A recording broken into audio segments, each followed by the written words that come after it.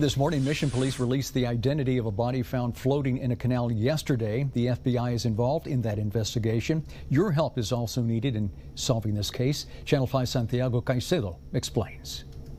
This irrigation canal in Mission looks peaceful now, but yesterday at around noon, workers found the body of a man floating inside. Police today identified him as 23-year-old Juan Manuel Fernandez. During a press conference, Mission's Police Chief Robert Dominguez confirmed the body found had signs of foul play. According to the victim's family, Juan Manuel Fernandez was seen with another person on Friday afternoon. And we're asking the public's help to see if anybody can identify him in the sense of if they had seen him anytime between Friday afternoon and Sunday evening. The FBI and other federal and state agencies are helping in the investigation. Yesterday at around noon until 2, Mission Police, fire, and paramedics were on the scene investigating and removing the body.